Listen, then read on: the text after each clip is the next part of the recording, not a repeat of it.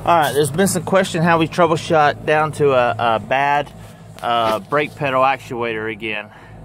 So pretty much it's plain and simple. Here's what we're seeing. If you look at the brake pedal actuator, which is right here, right? So this port here is for the right brake pedal going over to the emergency brakes, right?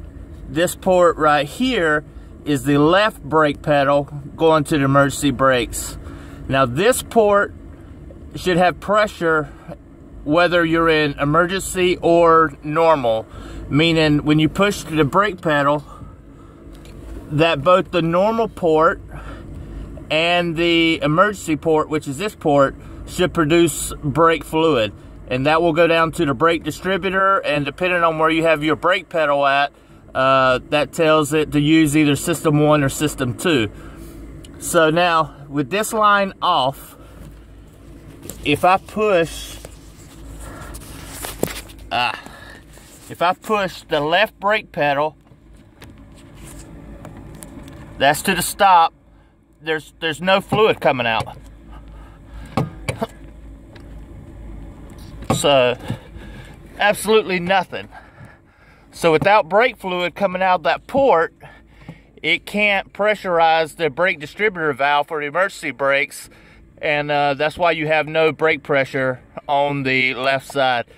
I did take off the right side and verify that if you push the right pedal, you do get fluid coming out, but there's definitely no brake fluid coming out of the left port G.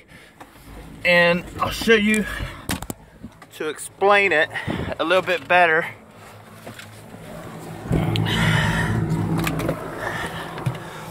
If you look at the diagram here, the reservoir feeds the left brake pedal through A and C, right? One's a pressure, one's a return.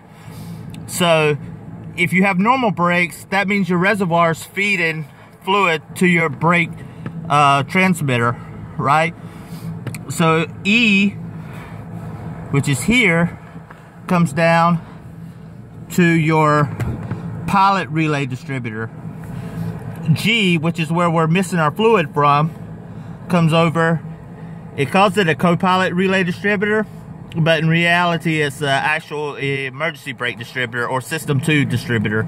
So when you push that pedal, you should get fluid coming out of